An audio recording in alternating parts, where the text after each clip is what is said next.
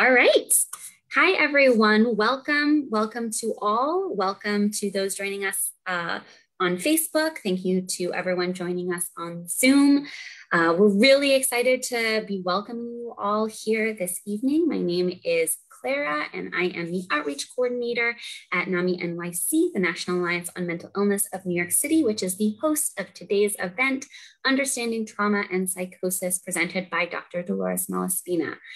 I'm going to take a moment very quickly to introduce NAMI-NYC before I turn it over to our speaker so that you all can learn a little bit more about who we are and what we do. NAMI-NYC is a grassroots mental health organization. Our mission is to provide support, education, and advocacy for individuals and families impacted by mental illness. So this means that we provide free classes and support groups and other programs such as this talk for folks that are dealing with mental health issues themselves and also people who are supporting family members, loved ones, friends, anyone who has somebody in their life who's dealing with a mental health issue that they want to learn how to better support. Right now, all of our programs are running remotely via phone and video conferencing. You can find out more about all of our programs by going to our website at naminyc.org or by calling our helpline. Our helpline number is 212-684-3264, and we're going to be dropping that in the chat as well so that folks can keep an eye on that. And the last thing that I should mention about our programs is that all of our programs are peer-led. So our programs for family members are facilitated by trained family members. Our programs for people dealing with mental health issues are facilitated and taught by people who themselves have dealt with mental health issues. So we're really trying to create a community where people can talk openly about what they've dealt with, what they've gone through, and where everyone can learn from other people who have been in a similar situation and who have dealt with similar issues. We really believe in that power of lived experience, and we try to showcase that in all of our programs. So with that, I am going to go ahead and turn it over to our speaker. Dr. Dolores Malaspina is a professor of psychiatry, neuroscience, and genetics and genomics. She's the vice chair for diversity, equity, and inclusion, and is currently at the Icahn School of Medicine at Mount Sinai.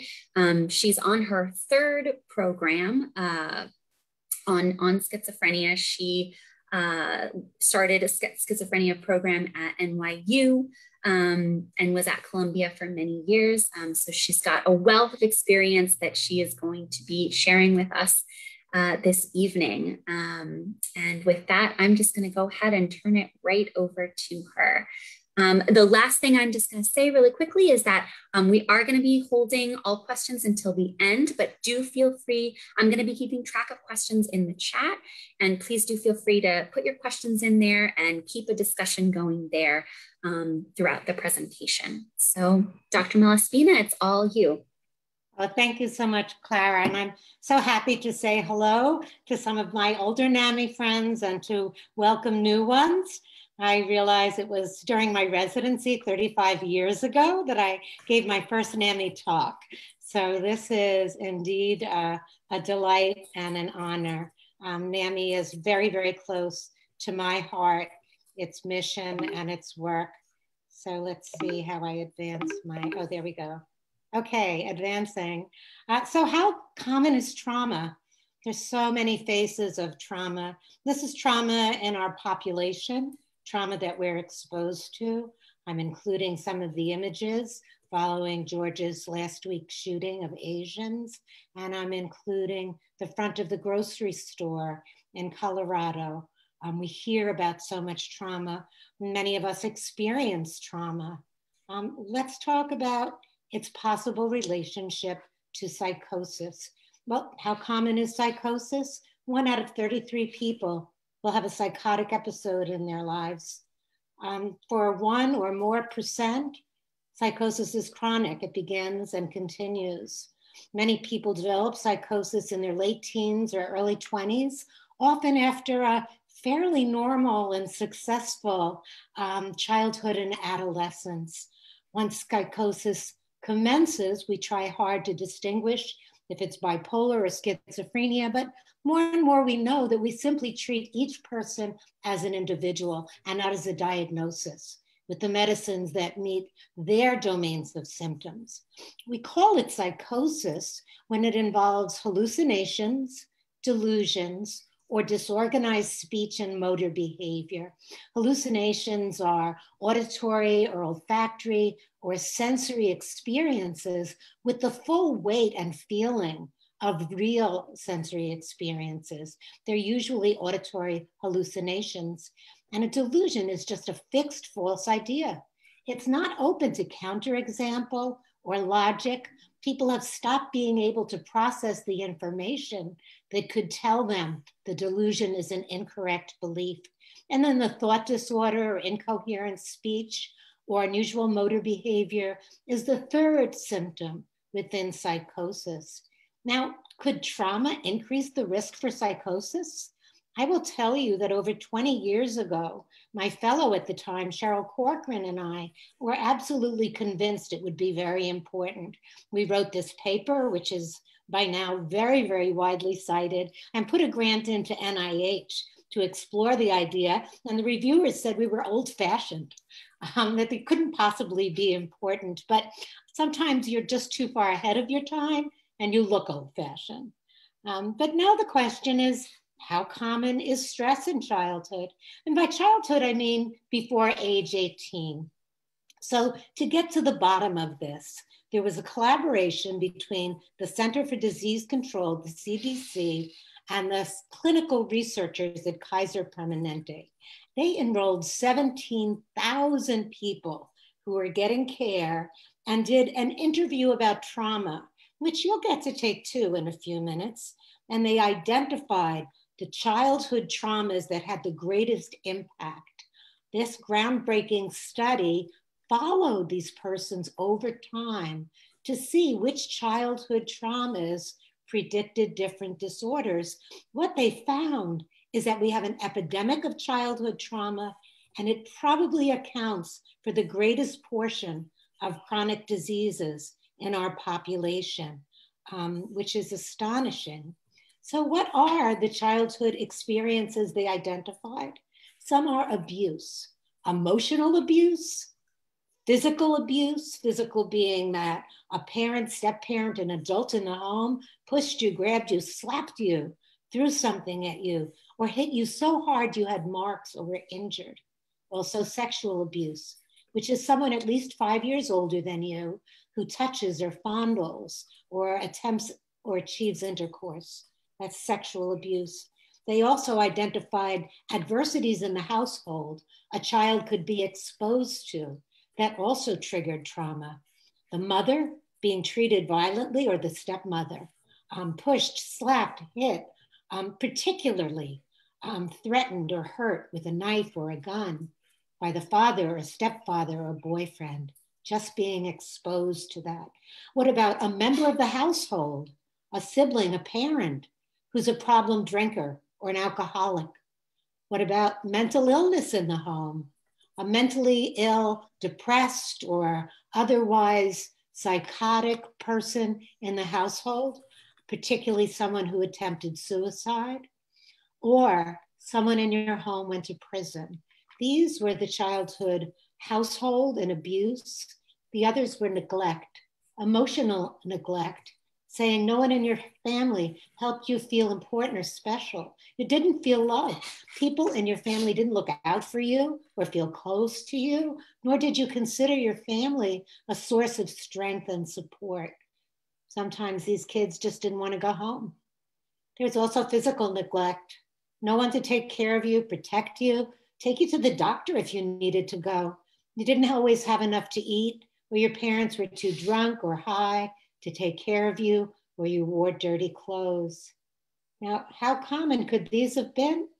Well, of the 17,000 participants, 1 in 4, that's 25%, experienced at least one of these 10 traumas.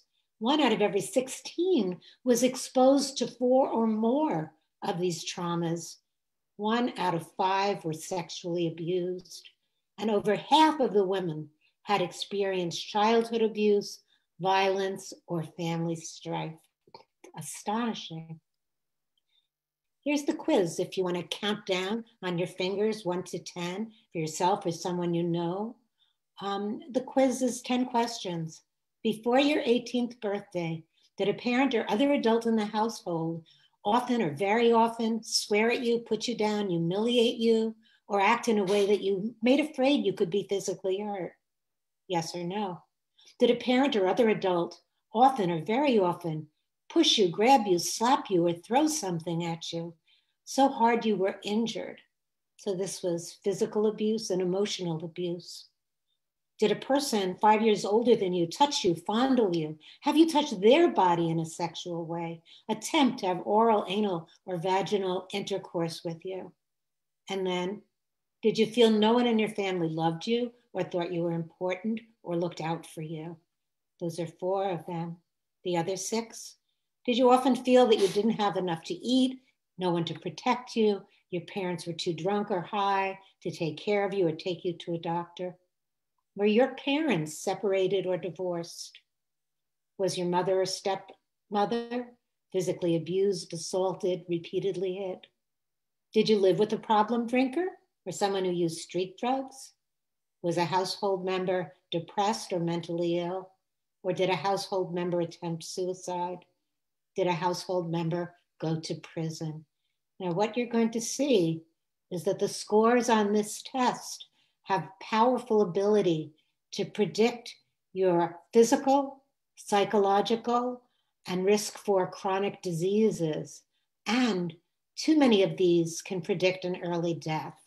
So the aging is not just in your brain, it's in your whole body. And by the end of this talk, I hope you will understand how that happens. Now, the frequency of sexual abuse has been looked at many times since this. All children, 25 to 33% of girls, 42 had some sexual abuse before age 18, 9% suffered genital assault. For Native Indian girls, Native American girls, it was almost 80% had sexual abuse. We don't really know much about males. We think it's very high, but males don't report it and are not wanting to answer these questions often. But 20% of those with abuse will have a serious adult mental disorder. What if we looked at some snapshots? Like if we looked at teenagers who were being treated for substance abuse, 66% of them had childhood trauma. 75 of the females, 75%. They are teenagers with alcohol and drug problems. They have tenfold more physical abuse, 6 to 12 here, and 18 to 21 times, 20 times more likely to have been sexually abused. And if someone's sexually abused, almost all of them have also had physical abuse. Let me start to show you a few that let you understand that the actual number of these predicts the impact on your body's physiology. So we can compare how many people smoke who've had none of these events. Then we can look at smoking, and this is in the 17,000 cohort for those with 1, 2, 3, 4, 5, 6 or more of those items. And you see the risk for smoking climb steadily. Smoking is powerfully predicted by early trauma. Injected IV drugs, same thing. More trauma, more risk. We call it dose response, when for every increase in the trauma or other measure, you see the risk going higher and higher and higher. So less than 0.1% of people with no trauma used IV drugs, but 3.5% of those with 6 or more traumas, right? That's called the dose effect. And that tells you how likely it is that you are looking at the right risk factor. That dose effect carries a lot of information. What about lifetime history of depression? We're breaking it apart by sex because women have so much more depression than men. But look, once you look at the trauma is really a very big factor for men with depression, as well as for women with depression. Women with 4 or more of those risk factors, half of them will have major depression. It's astonishing.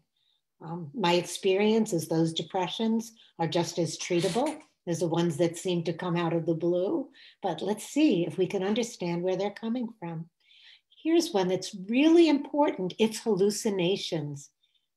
So hallucinations are often refractory when we treat schizophrenia or bipolar disorder. And then they'll call that a refractory psychosis. My experience in this data shows that hallucinations that persist after medication treatment are often tied to childhood trauma. Likewise, suicide, likewise, alcoholism.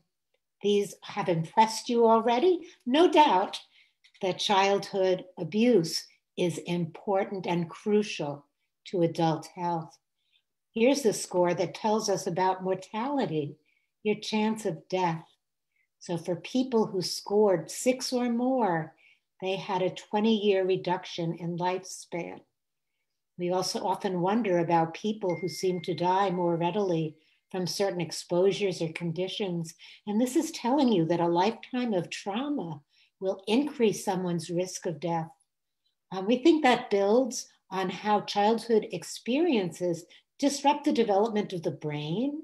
And then because of that, the kids or the young adults have some cognitive or emotional or social issues. Sometimes they have high health risk behaviors, maybe as subtle as being a couch potato, or maybe using drugs. But these health behaviors start further influencing their health. Risks for diseases go up, and then early death. So this is a major important thing. I pulled this slide to just mention to you at least microaggressions. A lot of people don't understand what's meant by microaggressions. We're hearing a lot of them now as we try to understand how racism can damage someone else.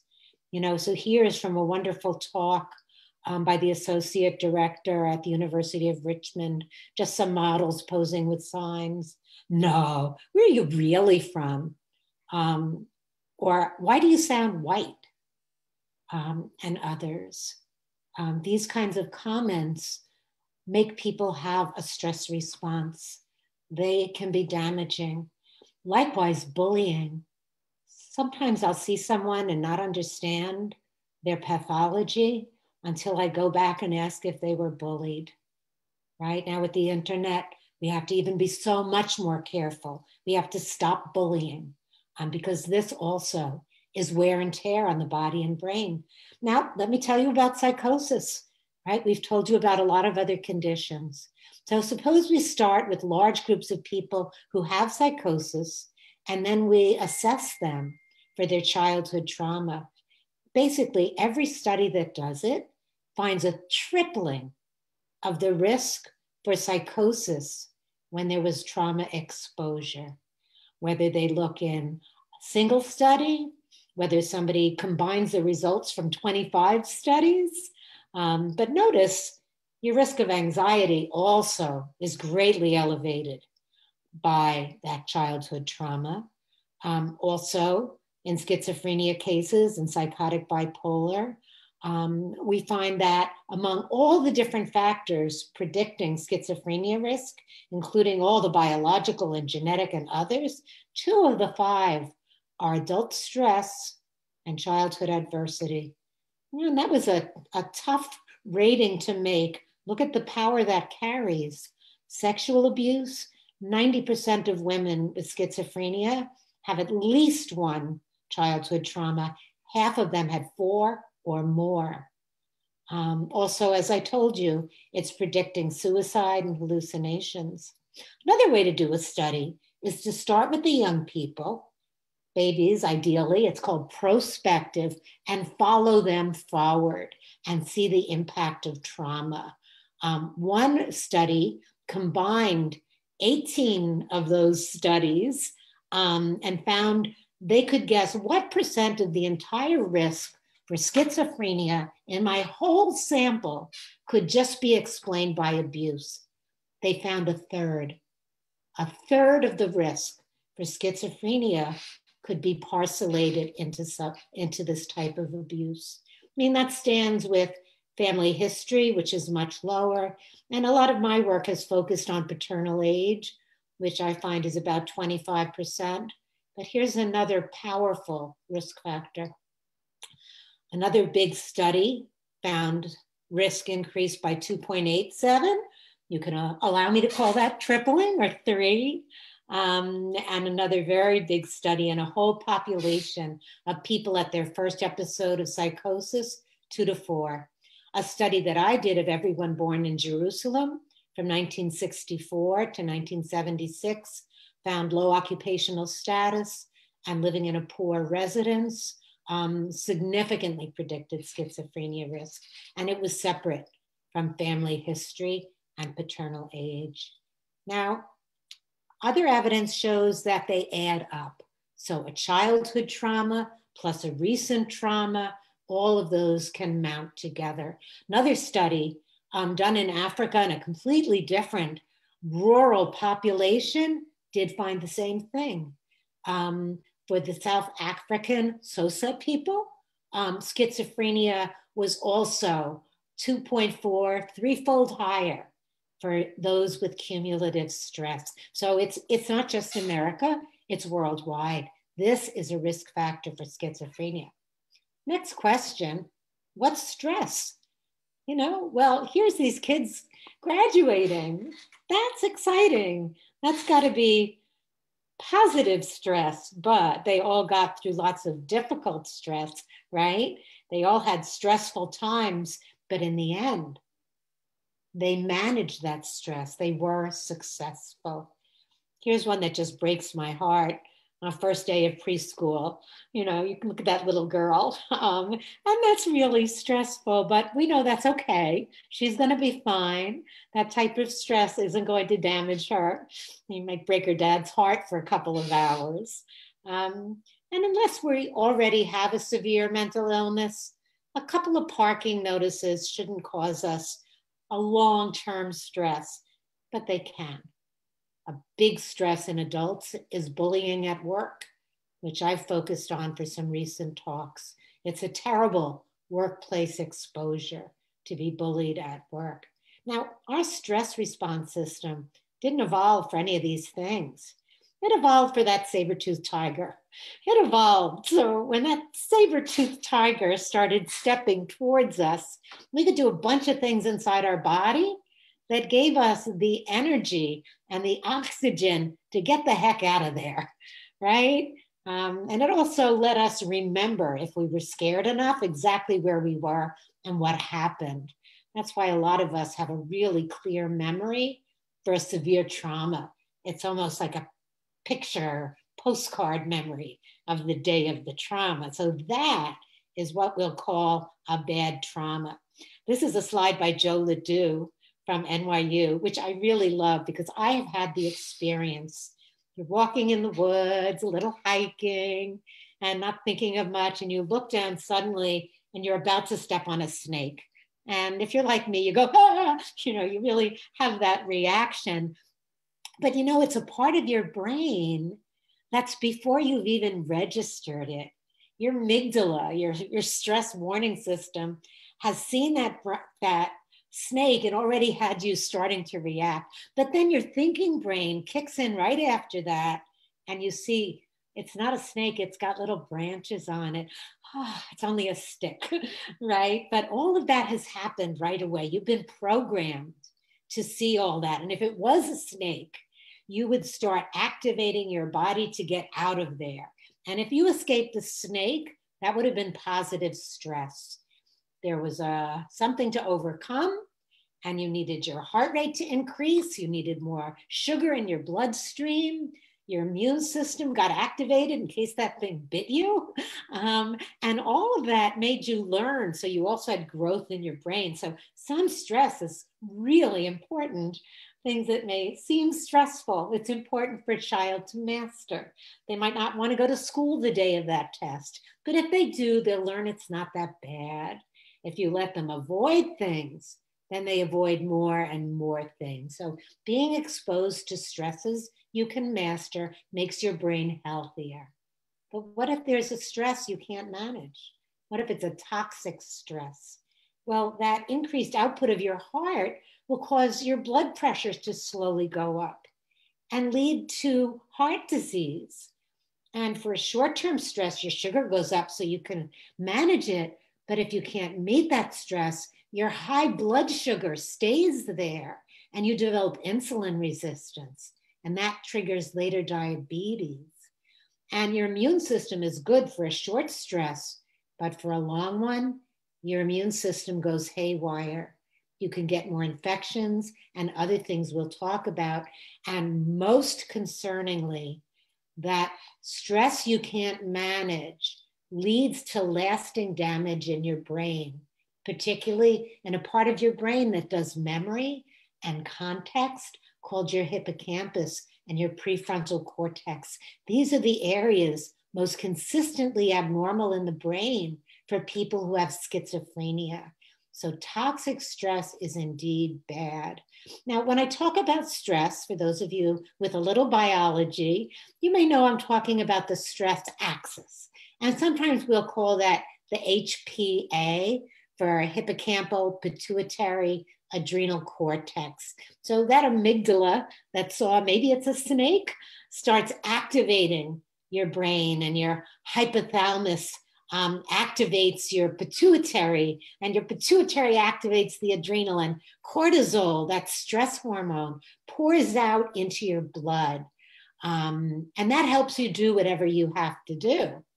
But if you can't turn that stress off, then your hippocampus, which I've shown in this picture, slowly gets more and more damaged. And in schizophrenia, the damage seems to begin in the anterior part. In prodromal cases, through studies that I started at Columbia while I was there, we showed that that abnormality of the hippocampus is predicting the seriousness of your psychosis, and it's predicting who in the prodrome is going to develop psychotic symptoms. So this deregulation is really important, not only for the whole structure, but for the itty bitty cells. So I have over here on this side, trust me, that's a brain cell. We call that a neuron. And the neurons are pretty important. They connect to other brain cells. They put all the information together so we can make good decisions. Remember, stress we can meet is a good thing, but a stress we can't meet leads to this excess of stress hormones. Now, what you need to know is the master brain chemical for brain growth and brain health, that master chemical. That's called BDNF, brain-derived neurotrophic factor. Now, if you love to jog, you are increasing your BDNF. Some people I've treated for depression never had depression until they broke their foot and couldn't run anymore. So running is one way that increases that BDNF. And it's also the target for most antidepressants. So when you have high stress hormones, they turn off BDNF, because remember the example of the attacking saber-toothed tiger. You didn't want your brain to be busy making brain cells those few minutes. You wanted all your energy to help you get the heck out of there. And if you are still stressed, those stress hormones over time are going to drive down that BDNF, and that's going to damage the brain, because it's going to lead to the death of the brain cells. And without BDNF, the connections get weaker and weaker. But we can do a couple things to get out of this hard cycle. One is sometimes psychotherapy alone can help somebody. They can reframe in their brain, hey, it's not that stressful. You know, if I don't get asked to the prom, or some kids at school don't like me. There's a lot of other things that are more stressful. So we can use therapies to get people to think differently, like cognitive behavioral therapy, and that can help a lot. but so can the right medications and ECT. And then add an exercise. I'll show you a study being done by David Kimmey in a bit that is enrolling patients to have them exercise and then look at their BDNF. But that treatment drives down the stress hormones, increases the BDNF, and lets your brain recover. So even if stress has been toxic, early intervention can really be so crucial and helpful, right? So we're thinking about intervention now, not just when someone starts showing symptoms, but for young people who've had a terrible amount of trauma. Now here's that hippocampus. Hippocampus means seahorse. I couldn't resist drawing the hippocampus as a seahorse. Decreased by stress, increased by exercise. I will tell you, Fred Gage's group in California showed that if you just put a running wheel in a mouse or rat's cage, it will double the size of its hippocampus, and then showed the same effect in humans. So maybe if we have a stress, we evolved to run away from the saber-toothed tiger. Maybe that's why running is so helpful. I've tried to get some of my patients when they're stressed to stop watching SVU and get out and exercise, just an alternative. This is the way to really interrupt that stress response. Now, thinking of before age 18, that brings us way back because we also have 9 months of pregnancy before age 18. And it turns out that exposures of the mom in pregnancy also add to those other traumas you can be exposed to. So trauma of the mother, it changes, of course, when she's traumatized. She makes that whole hippocampal, pituitary, adrenal axis act up and releases cortisol. In early pregnancy, that cortisol can cross over the placenta and affect the baby in early pregnancy. So why does that happen? Well, evolution means it to be a good thing for us. Evolution probably figures, well, if mom is that stressed, let's have the baby be born soon. So based on that signal of stress, the pregnant mom, and these are exorbitant stress, not going to work or missing the bus, but exorbitant stresses, war, attack, other extreme stressors. So what happens is the baby gets programmed by the mother's stress. That's called fetal programming. And even though it causes all the diseases that we call chronic disease, it probably evolved to keep humans alive. So this process tells us that the fetus is not developing from a blueprint of mom and dad. Instead, the fetus is constantly exposed to the maternal milieu of the mother during pregnancy and is receiving many, many signals about how to wire up the brain. Back in 2008 and then in 2013, when I was running my group called Inspires at NYU, we were looking at this data in the Jerusalem cohort I told you about. And during the time of our data collection, the 6-day war occurred. So we were able to look at gestation, pregnancy, month by month by month. And then, although we didn't know the names of any of those individuals, we worked with the Ministry of the Interior of Israel, and they crossed all of that data with their psychiatric case data. And we could see which people developed severe depression or bipolar and which people developed schizophrenia. It got a lot of coverage. I have a picture here from the Jerusalem Post. It was a story that was widely picked up. It was an early one. It's been replicated many, many times, but it's mine, so I show you that one. And here's what we found. These are called sliding averages. And if you look, the female ones are the brown ones, and it shows you their gestational age from beginning to 40 weeks with that war occurring. And what you see is for those exposed in that third month, the risk was more than tripled for women to have schizophrenia. There was not a male effect. We can wonder about that. But I will tell you another thing we know is that a male fetus has a much higher risk of being spontaneously aborted. And it's also possible that the males who were adversely affected were pregnancies that were lost. But we do see this high risk for schizophrenia in month 2. And for the meaning of time, I'm not going to show you the bipolar data, but it's also female bipolar. And it's also 1 month later for the bipolar, it's that extreme trauma in the 3rd month.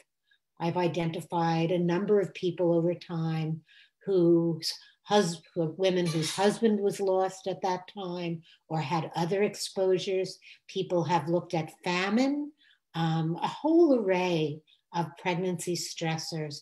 And it is this early pregnancy time that is the risk, and more so for the females. So what else adds into that? In our Jerusalem study, we lifted out sex, as I show you, and it's 4 times more likely to affect the females. But then we said, how can we get a handle on how stressed these moms were? Well, neighborhood by neighborhood, we know in Jerusalem which buildings took shelling. And we separated out the residence codes, and we saw that those who lived in the buildings that took shelling were 33-fold more likely to develop schizophrenia than the others. And then we start seeing some protective factors, which I want you to know too. We see that moms who were educated more than 8 years were able to protect their infants. So being born in that way, but having a mom with education and resources, and I assume these reflect stressors of a family, or if mom had the highest social status, they were 4 times less likely. I flipped them here to show you how much higher the risk was for moms without education or the lowest stress. But I want you to remember that high nurture and experiences after birth can undo and offset some of this trauma.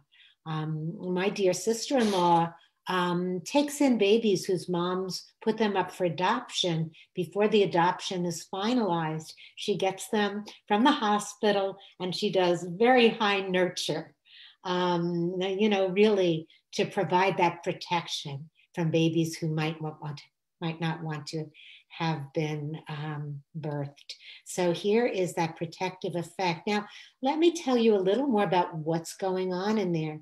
Remember I told you that evolution probably came up with this pattern because we see the same pattern in all rodents and in all mammals, that if there's a severe stress in early pregnancy, certain things happen. One is they're more likely to be born early. That's preterm birth. 2 is they're more likely to have a low birth weight. And the preterm birth can be just a week or 2. Right? It doesn't have to be, meeting some threshold. As they grow up, they're far more sensitive to stress. They have increased stress response, smaller muscle mass, because they want to expend less energy. For humans, this set of characteristics increases their risk later for hypertension, high lipids, obesity, and diabetes. So here are these babies that might be born small and might stay scrawny through their teens, but then all of a sudden will start gaining weight, right? And so what we understand now increasingly is that if a mom is going to be stressed, a mom of any species, the signaling is she may not be safe carrying the baby to term. So the pregnancy ending slightly earlier, maybe it's not great for the offspring, but at least the offspring is likely to survive, and mom too. And these other things that we call the metabolic syndrome and are the most common chronic causes of diseases, there's hypertension, cardiovascular disease, these are meant to help out, we think. So having high blood pressure will protect that little offspring should that saber-toothed tiger bite it. Increased lipids will protect that offspring from a famine. all those lipids that give us obesity, particularly around our middles if we've been stressed. Evolution thinks is going to be a little bit of a buffer, and insulin resistance that'll keep your sugar up, which is good if you're ever pregnant because the fetus needs sugar, and good for your brain because your brain needs sugar. So these things may all protect a baby whose mom is stressed, but they lead to diseases as well. One of the ways they do that is called epigenetics.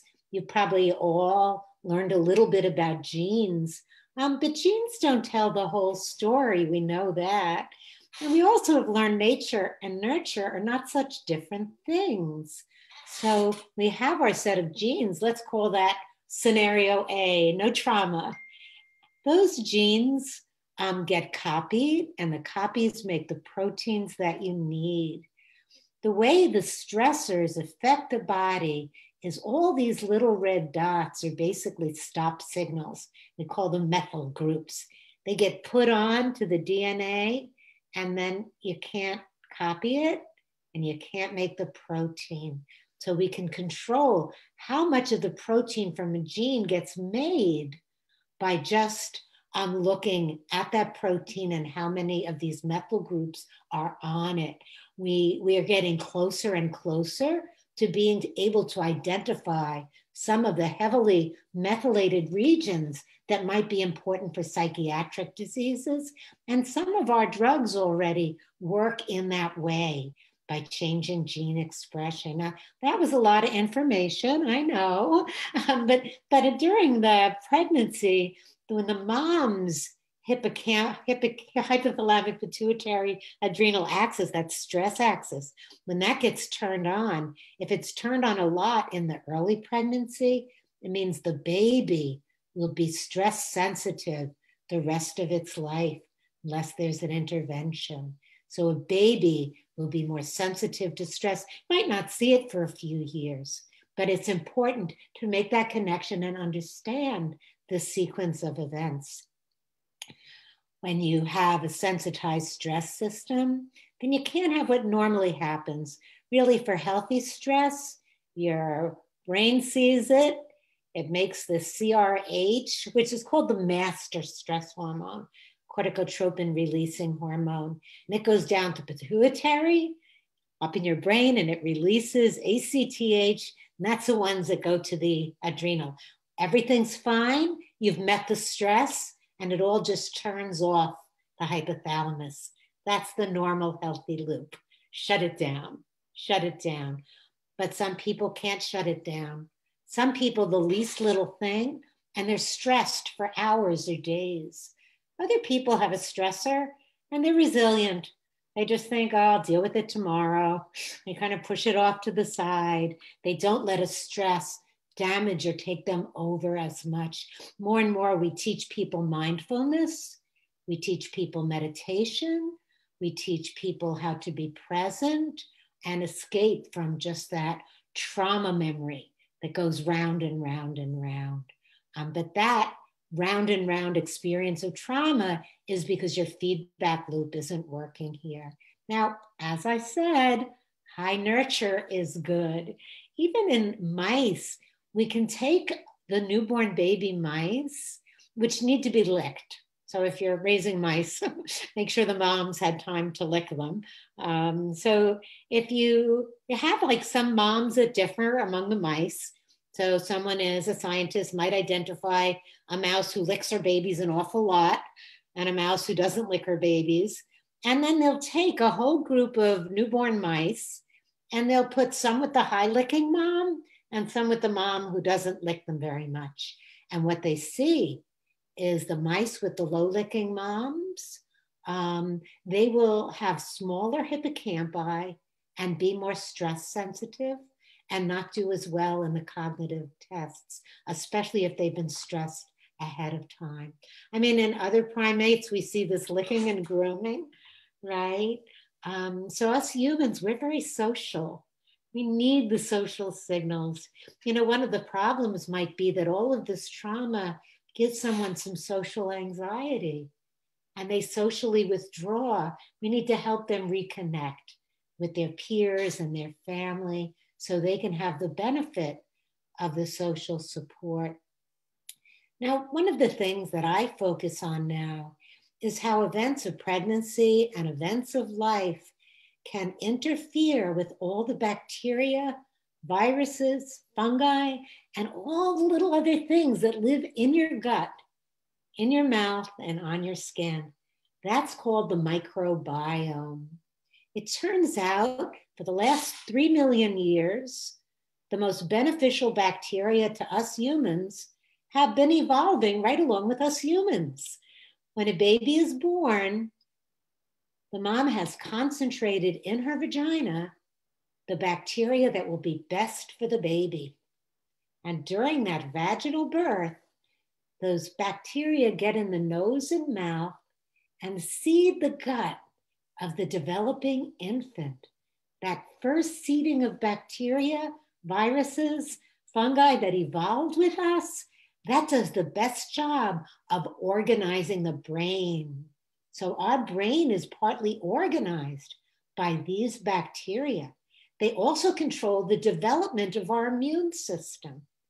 So these are really important, right? We spend so much time thinking about genetics, but I'm telling you about things that may have an even bigger role, right? And explain what we call the hidden genetics, since we don't have many genes at all. They maybe account for 6% of cases, but we have to look at these other factors. So the gut bacteria, if you're born by C-section, you'll get more bacteria from the skin. Although increasingly people are doing studies where C-section babies would have wiping of the mouth and nose with something that swabbed the vagina to get the healthiest bacteria. Some moms just think that's yucky. They just don't understand enough. But that may be a way to really protect babies. The other thing that's a problem is all the antibiotics that are given. So think of all the antibiotics we don't need, right? Every mom gets their kid to the pediatrician. They want the antibiotics, gosh darn it.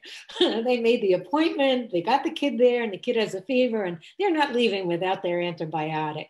Well, my daughter, the pediatrician, daily has to explain all of this to people, because what we see is we have epidemics of obesity and a whole host of diseases and autism and earlier onset of schizophrenia and depression all around the time we started using all of these antibiotics.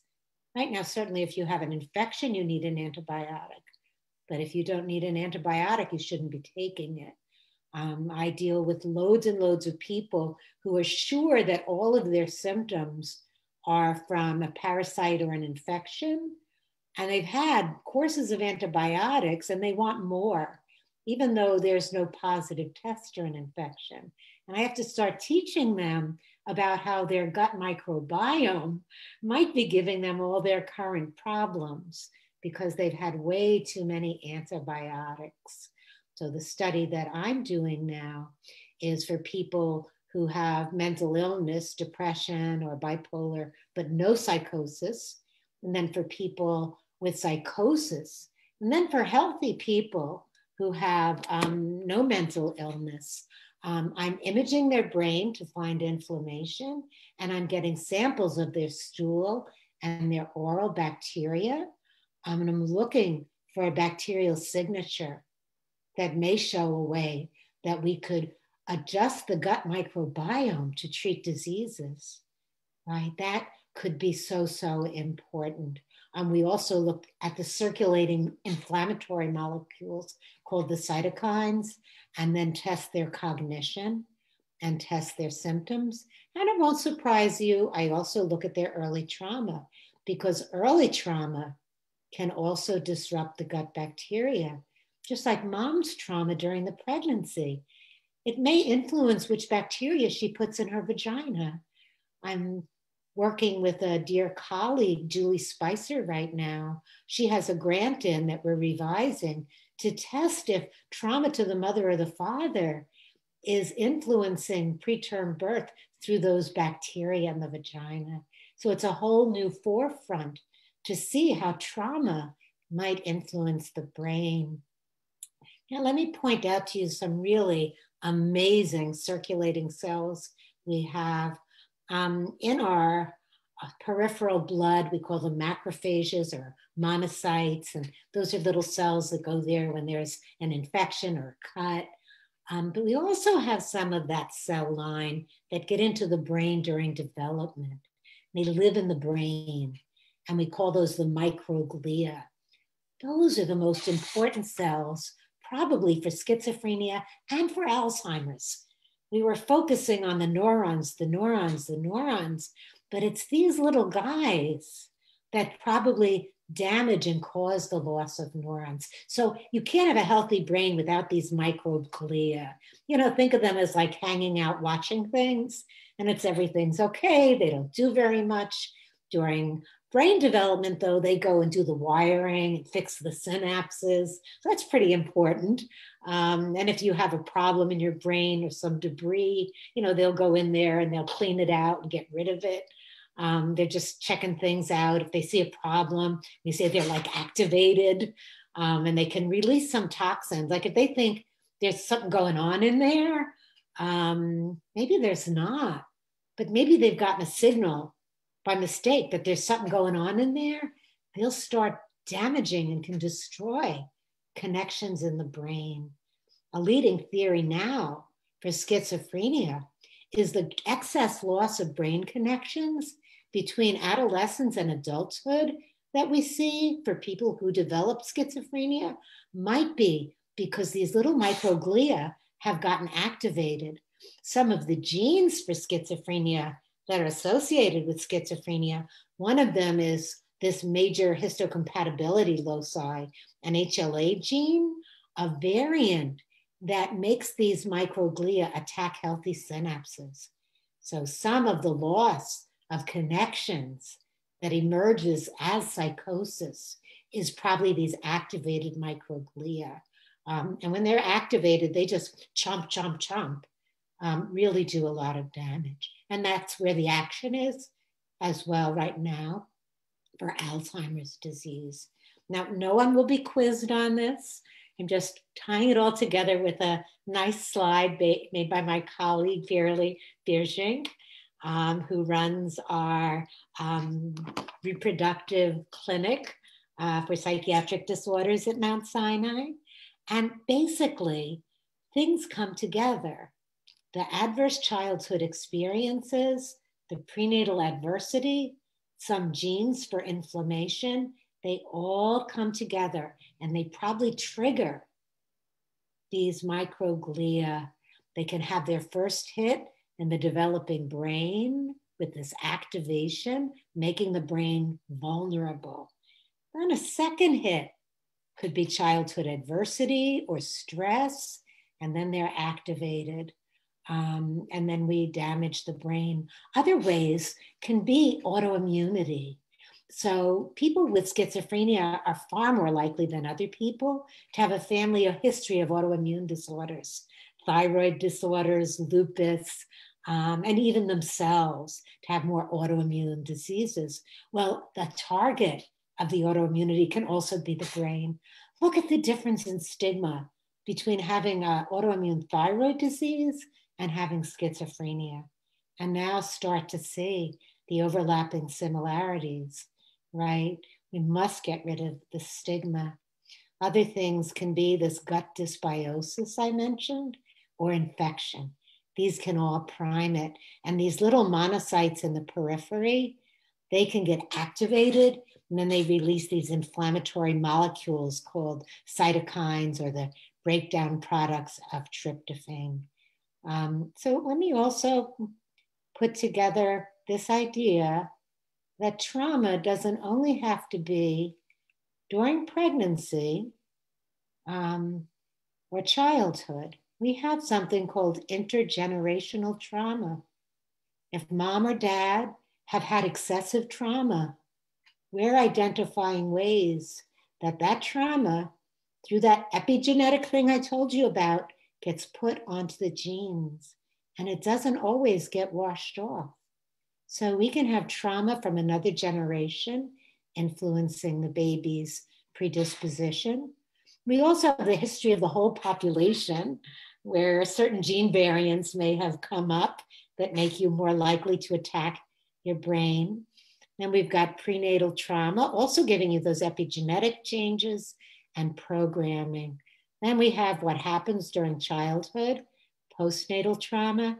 And we've got the setup where there's a risk for schizophrenia. How do we get that Band-Aid? How do we get rid of that risk for psychosis that's been so magnified by all of these exposures? If the psychosis is already there, what do we do about it? One crucial thing is that we have trauma-focused treatment. Now, psychiatrists used to not even want to ask a patient about their trauma. They used to go, I don't want to trigger them, the horses out of the barn. That was a big mistake we made. Because if you don't know about the trauma, you can't address the trauma. So you need to know about the trauma. For some people, we can use a form of psychotherapy derived from what was discovered by Edna Foa.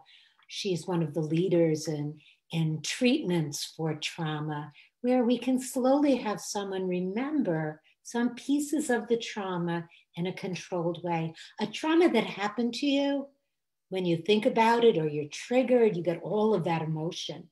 But each time you talk about it in therapy, you remember it differently. And eventually, you can take the trauma away from the memory through these re-experiencing in safe guided ways. So you can treat the trauma and the post-traumatic stress disorder together. And the vast majority of our patients have had trauma. We need trauma-focused care. You communicate with compassion. You provide holistic care. You have diversity. Very often you have peer support groups. It's different than show up and get a pill, right?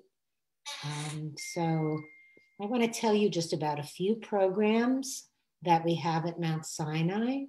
One developed by Cheryl Corcoran, who started out with me at Columbia as my fellow when we had this idea that stress was the most important thing. And then she ran the COPE Clinic and developed it, which is a Center for Prodromal Research at Columbia, New York State Psychiatric Institute, and is now at Mount Sinai running this wonderful program called Coping with Unique Experiences, Q, instead of high risk, she thought, where people can be referred who might be at risk for a clinical diagnostic evaluation without cost, be referred for medication management, psychoeducation. There's a program for CBT and opportunities to participate in research. If you're interested in the Q program, you can write Shana, S-H-Y-N-N-A, Herrera, H-E-R-R-E-R-A, and we're all at mssm.edu. You could email me, it's dolores.malaspina at mssm.edu to connect with them, or Rachel Jesperson. Suddenly, currently they're doing an amazing study where they have individual language samples. And they send those language samples to IBM, it's someone just speaking, and they feed it into the supercomputer Watson. And Watson can tell 9 times out of 10 if the person is at high risk for psychosis. And that's in 5 different languages now. So that's the language study.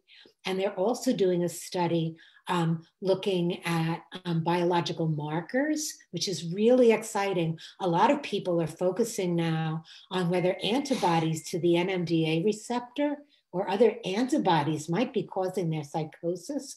This is a study that involves a very safe, painless spinal tap, but it takes some of the fluid circulating around your brain to see if you have those antibodies. So it's recruiting people with psychosis, again, to Shana or Rachel. That's the brain development study. There's another fantastic study called Prospect, run by Yulia Landa. And this is to, again, prevent symptoms and psychosis through education and cognitive work. It's for young people aged 12 to 20 who might be having early symptoms for them and for their families. It's special evaluations, it's CBT groups, support for the person and family and mentorship, individual group and family therapy, and help with school or employment. This is funded by SAMHSA, which is US government agency, to really try to have an effective intervention.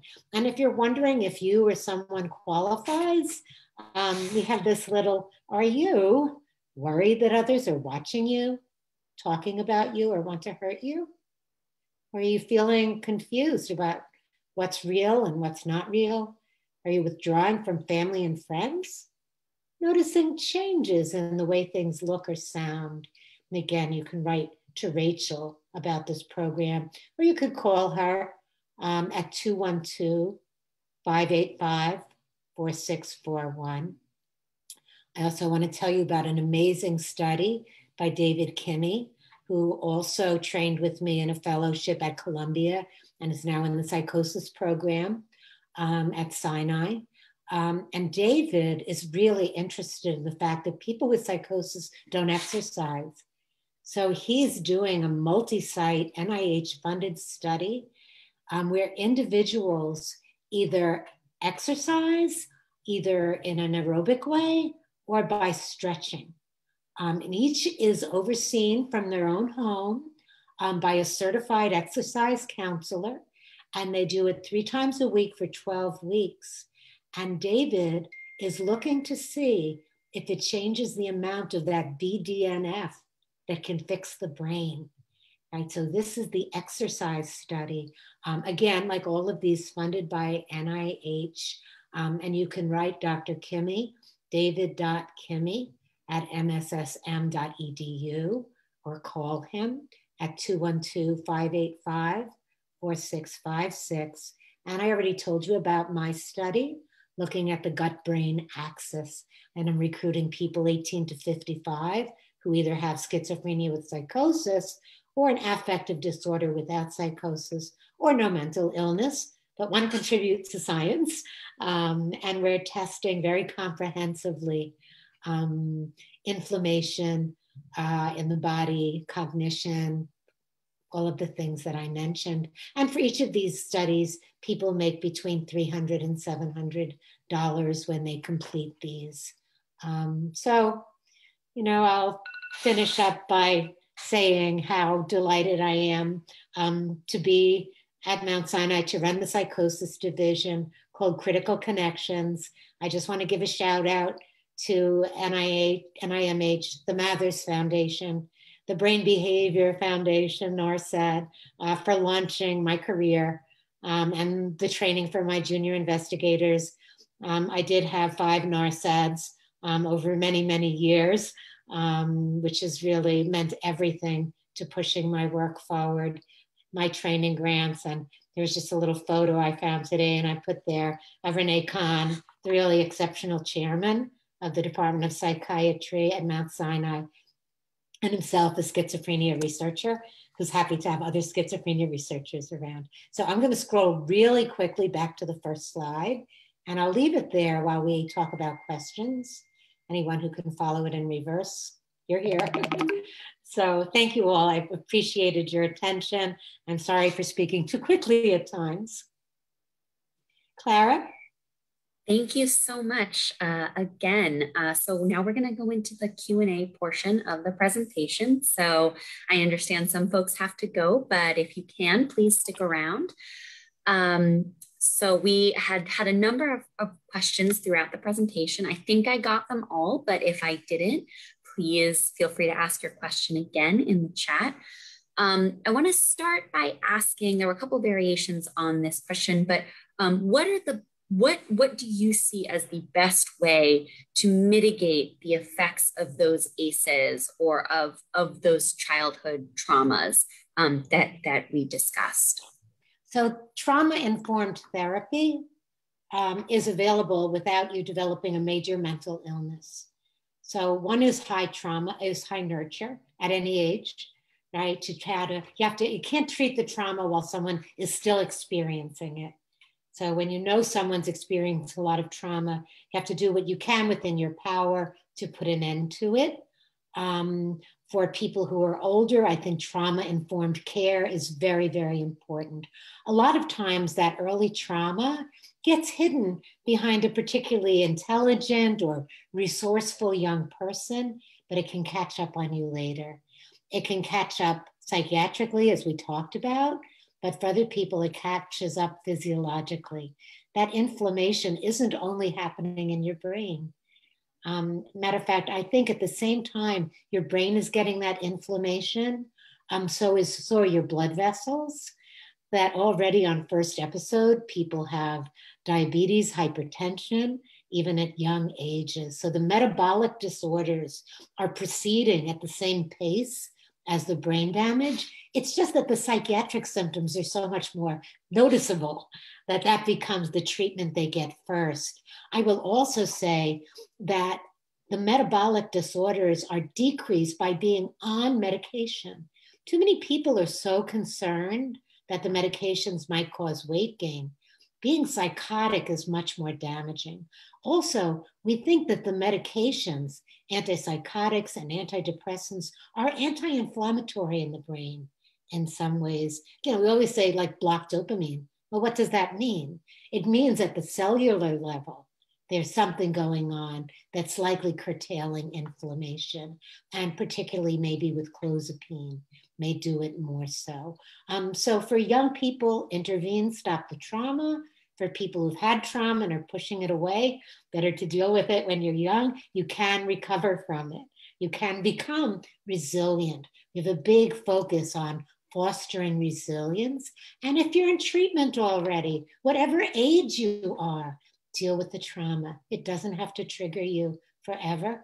And recognize how you can traumatize other people, right? Through microaggressions, through bullying, through being snappy and nasty when someone pushes in front of you in the grocery line. Understand that these mass murders that are so horrible in America, although nowhere else, they affect not just the people in the community, but all of us who have to see it and hear about it. So we need less trauma, that's for sure. But the rates of childhood trauma are pretty similar in a lot of places, and the interventions need to be the same. Did that answer it? I also will say, I think all people would benefit from certain vitamins.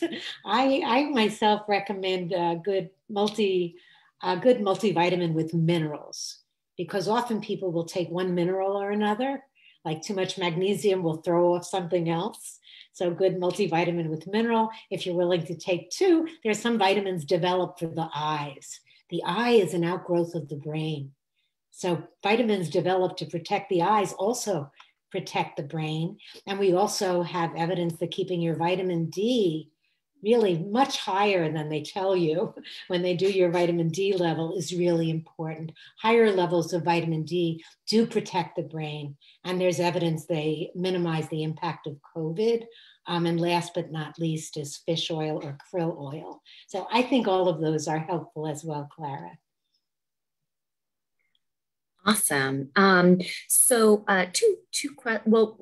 question that was re-asked, but since you mentioned kind of trauma appearing later in life, what do you, how would you characterize the differences between late emerging psychosis in someone who's 40 or 50 or 60 years old and suddenly is developing these issues as distinct from, a young adult who's developing these issues? Yeah. So those late life psychoses are much more common in women than men, the late life onsets.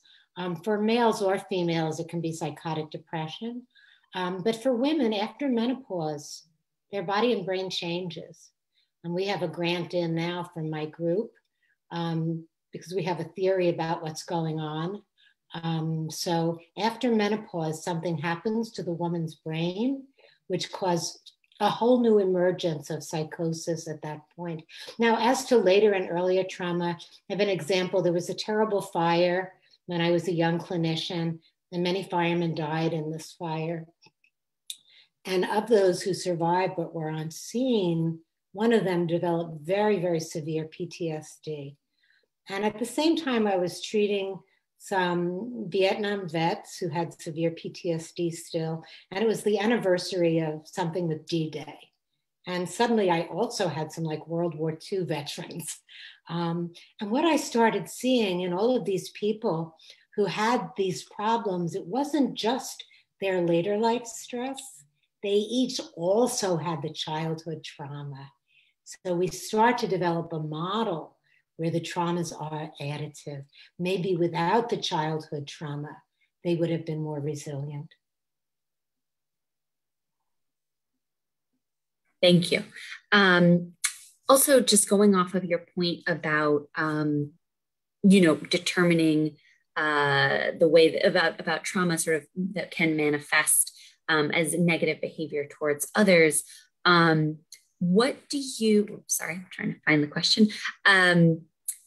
How can you identify childhood trauma manifesting in adulthood versus narcissism? And what are the statistics regarding childhood trauma manifesting in adulthood with the victim themselves then becoming abusive? And, in addition to that, is there a way to help someone realize that they're being abusive and change their behavior?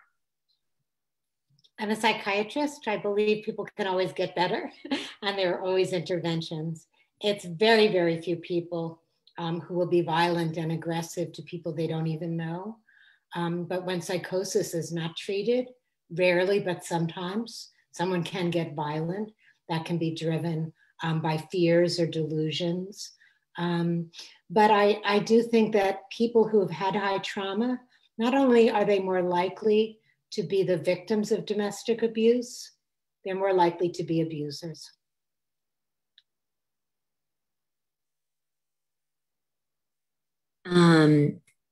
So there's a couple of more specific questions.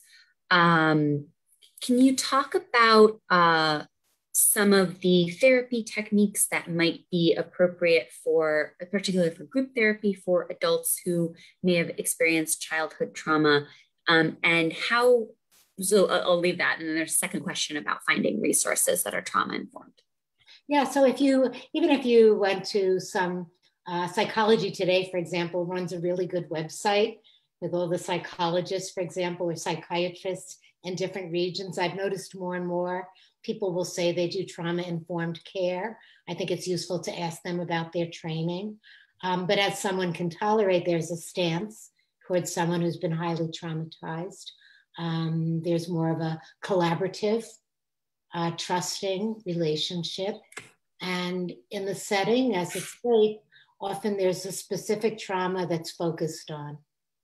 And that specific trauma gets brought up tiny bit by tiny bit until some part of the trauma can be recalled without trauma and without an emotional reaction. And it's through that way you peel the horrible emotional state off of it. I see a lot of young women, some young men, but who cut or who dissociate, who might like shut down inside and maybe pick their skin or veg out or feel frozen. Many of them have had early trauma, and I do a type of care where I encourage them, to break through that trauma. First of all, that they understand that ability to dissociate when you're stressed, usually people can only do that if they had early trauma. So that later dissociation is other evidence of trauma that people should identify and deal with. And can you talk about how someone might go about finding a clinician who is trained to deal with trauma? You ask them. At our program at Morningside, now it's the Mount Sinai Morningside, they are getting that ACE test on every single person in the inpatient and outpatient. They are becoming a trauma-informed place of care. And let's hope more and more care places, mental health treatment places step up to that.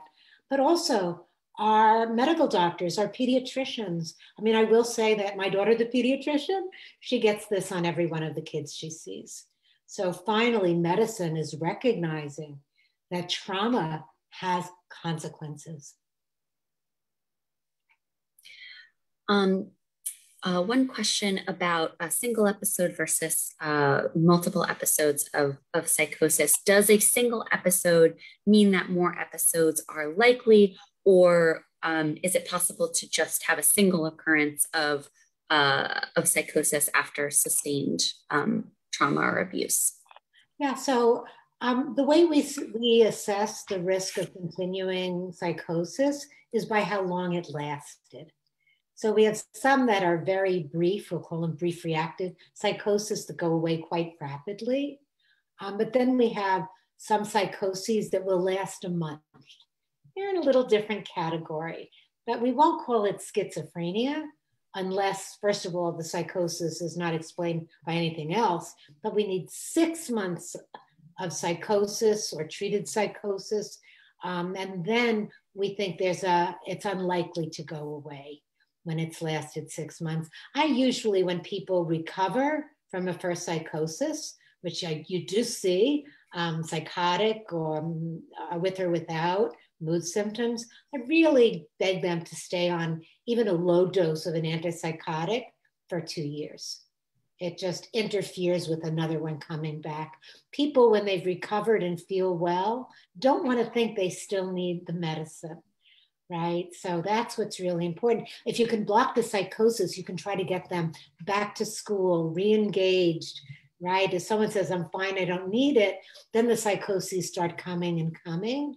And we think sometimes that kindles them and makes them worse. So we really want, the evidence shows, even if we can slowly drop the dose, to not go off of it.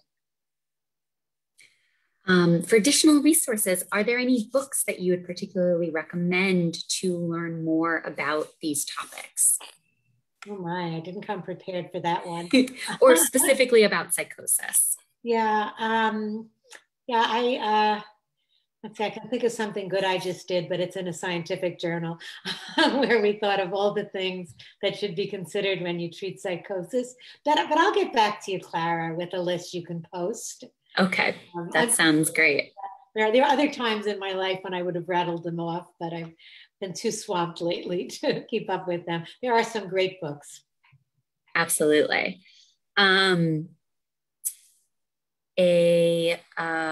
there were a couple more questions.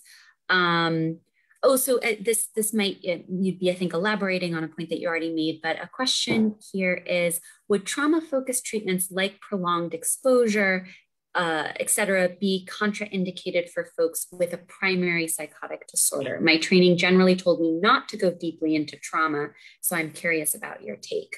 Yeah, that was what I said, that psychiatrists and clinicians were trained not to go there with psychosis. So what we have is a lot of people with psychosis and terrible trauma. So we want to try to find the way to blend CBT for trauma with CBT for psychosis. I think we have to address the trauma.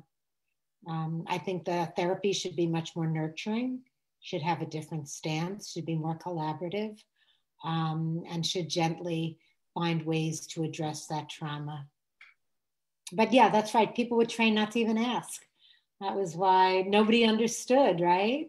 Until way too recently, how common trauma was in psychosis.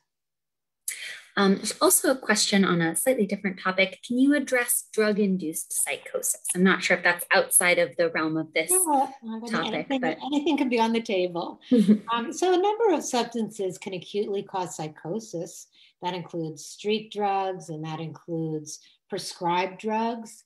But the one I'm most worried about is cannabis. So cannabis, because it's being legalized, people are thinking it's safe. It's not safe for young people.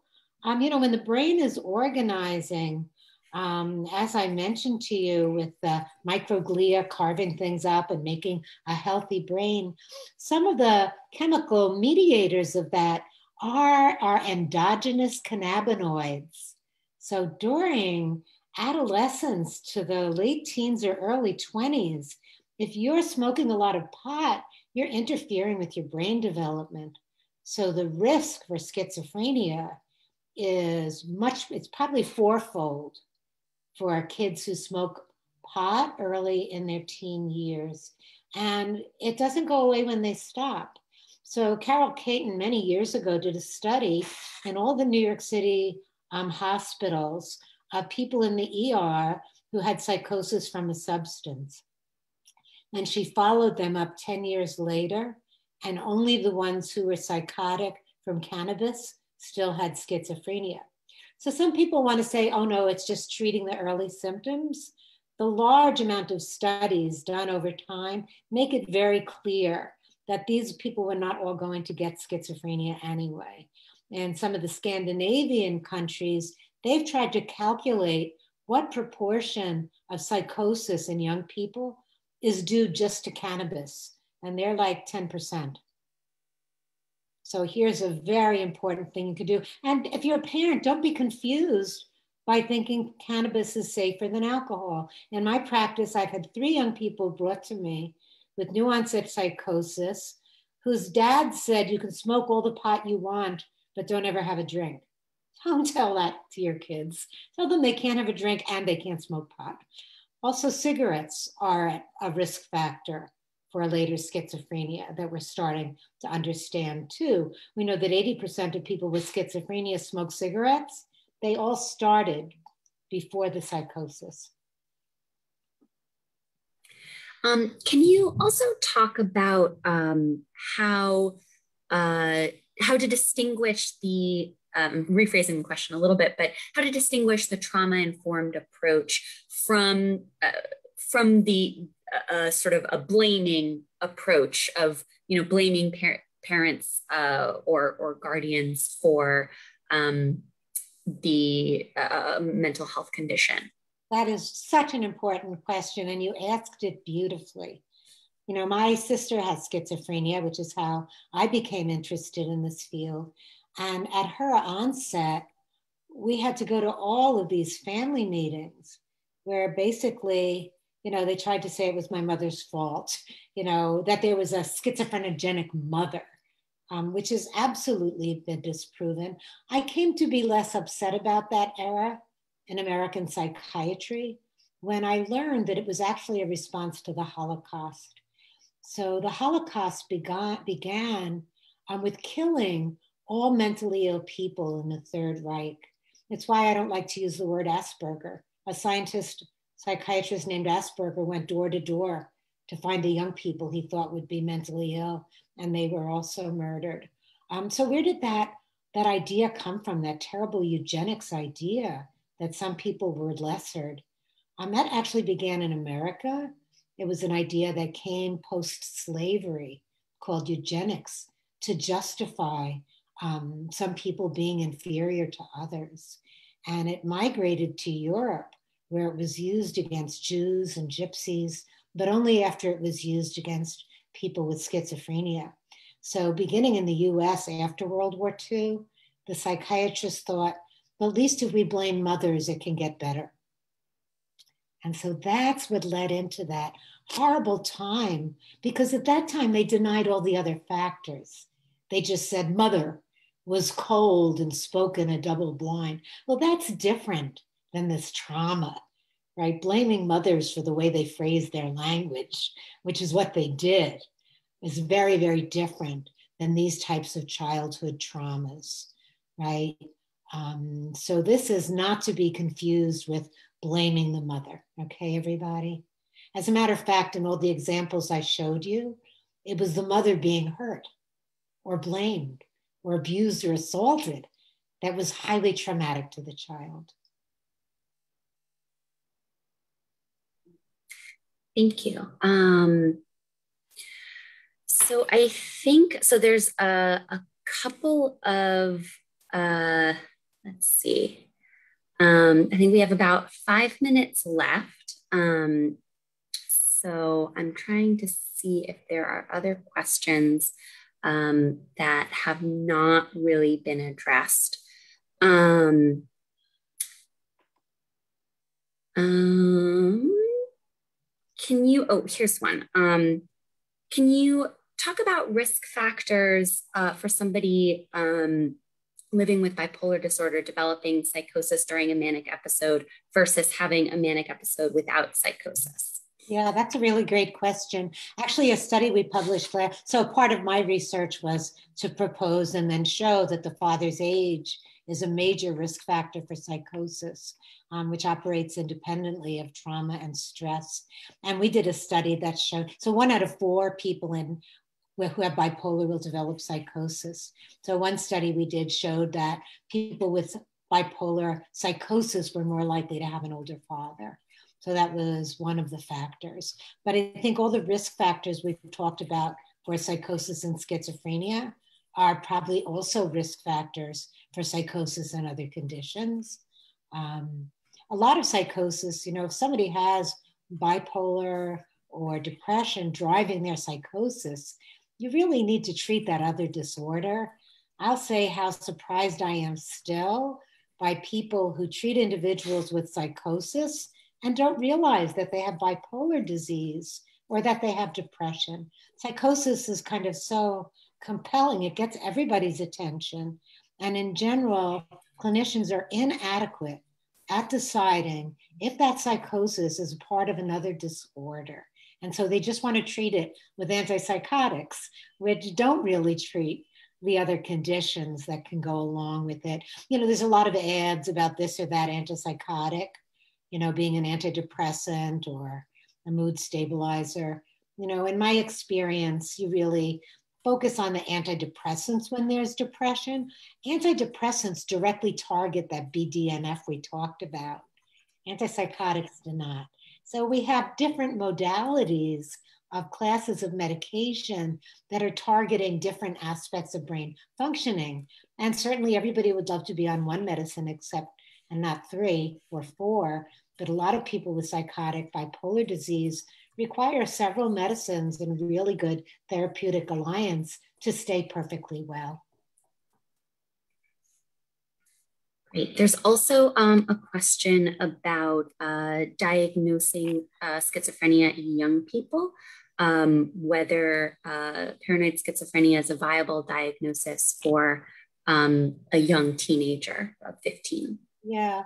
So absolutely, there are 15-year-olds and younger who do get schizophrenia. I was on the DSM-5 committee, and I know many people were fans of making attenuated psychosis its own disease. I was not in favor of it, I must tell you, because I thought then people would really do less of a good job picking up depression. So childhood depression and childhood mania, we have a lot of psychosis that doesn't predict a psychotic disease. So you have to do a very, very good job when you see psychosis in a child to make sure it's not depression or bipolar or another condition. But that being said, yeah, you can see schizophrenia in a young person. In our prodromal center that I told you about, we start trying to do interventions with kids as young as 12 who might have occasional psychotic symptoms, but they're doing a good job at making sure it's not explained by a different psychiatric problem that might be treated in a different way. One more interesting question. There's a lot of people wanting to.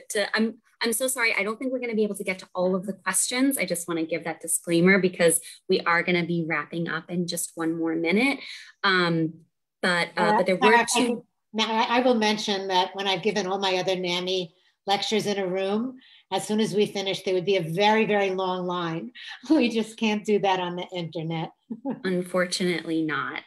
But I appreciate that you shared your email address in the presentation, and people can watch the video to get that if they really have a burning need to contact you. Two outstanding questions, and then I think we're going to wrap it up. There was one person who had asked earlier, I do remember, about chemical exposure and psychosis, particularly in the context of veterans. Well, I think there's a role for chemical exposures in psychosis. in veterans, but also unborn children, prenatal exposures. We are all packed with chemicals. They are not good for us. Some of the nanoparticles probably can diffuse right through our body and brain. So, you know, taking care of our health and the planet, absolutely crucial. And the other outstanding question was about if hypervigilance can lead to psychosis or partial psychosis. Yeah, I think it's one of the pathways that gets wired in by trauma, right? So even the animal models exposed to trauma and pregnancy are hypervigilant, you know, like check it out, check it out.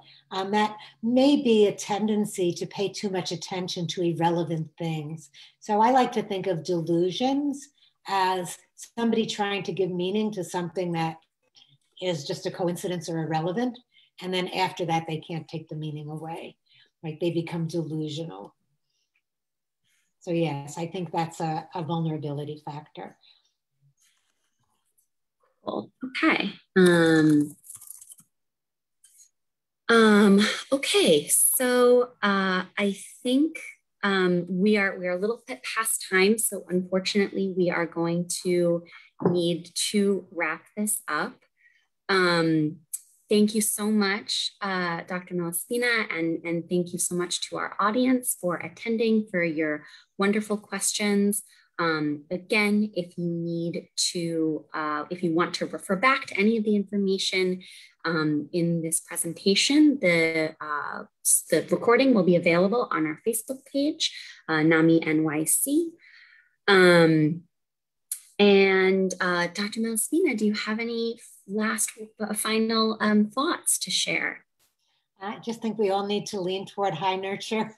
we sorely need that for one another, and it can have a major effect. And I thank all of you for caring about mental health, for being motivated enough to join and hear about these things. Thank you. Thank you, Clara. Thank you. NYC. Thank you. And I understand, you know, some of the material that we discussed today may have been difficult for folks to listen to and to think about. And so I, you know, do very much understand that. And I hope that anyone who's having a negative reaction is able to take care of themselves. We often refer folks to NYC Well, 888 NYC Well, as a 24/7 line if you just need to get some feelings out, because this can be difficult subject matter to go over. So thank you all so much. And with that, we are going to end this presentation. Have a good evening, everyone. Be well, stay safe, take care. Thank you.